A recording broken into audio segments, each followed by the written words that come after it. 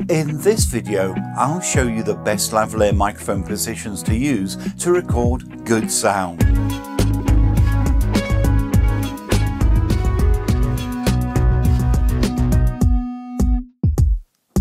The first position is the one that's probably most used by sound professionals. The microphone is in the middle of the chest and about 6 inches down from the collarbone. You don't need to measure the distance, you can usually just eyeball it.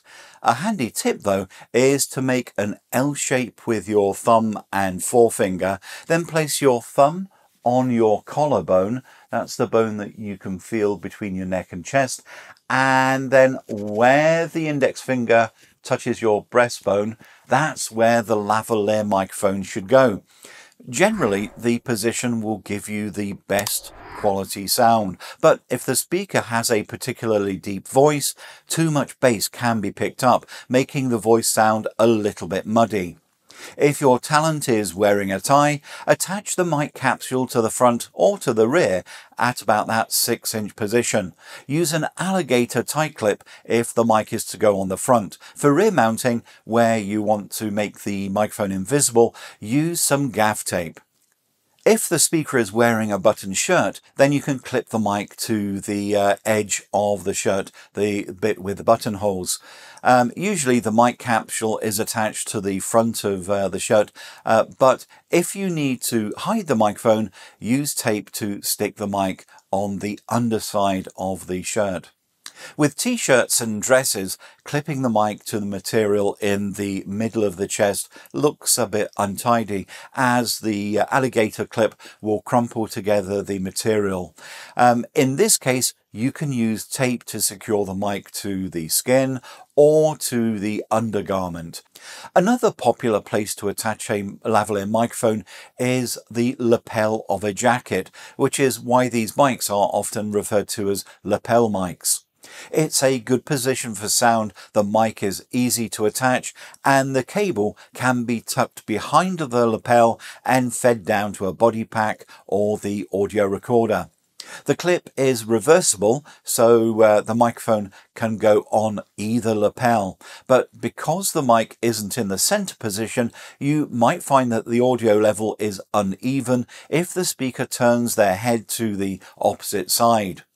In an interview situation, attach the microphone to the lapel nearest to the other person taking part in the interview, since the speaker will tend to turn their head in that direction, and therefore their voice will be picked up more clearly. I've already mentioned the placement of a lavalier microphone with a t-shirt or dress so that it's approximately 6 inches down. But a quick and easy alternative is to clip the microphone to the neckline of the dress or t-shirt. This position is almost as good as the middle of the chest in terms of sound quality.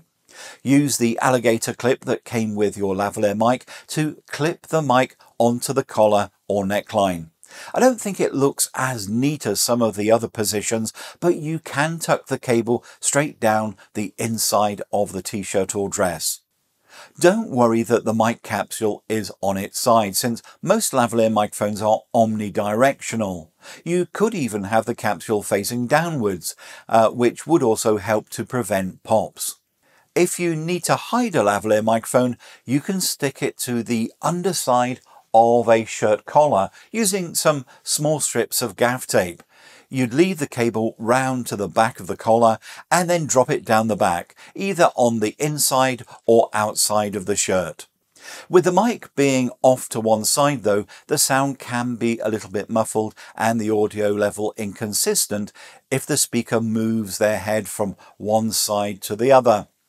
The problem of the mic being too far away is also made worse by the fact that these days most of us wear our shirts or blouses unbuttoned, so the collar tends to be further back from the speaker's mouth. The sound is better if the shirt is buttoned up. Because the mic is on one side, this mic position works well for interviews where the speaker has their head turned toward the other person. Another place you can hide a lavalier microphone is in the hair or on a hat. However, the mic tends to be visible unless you're shooting wider shots.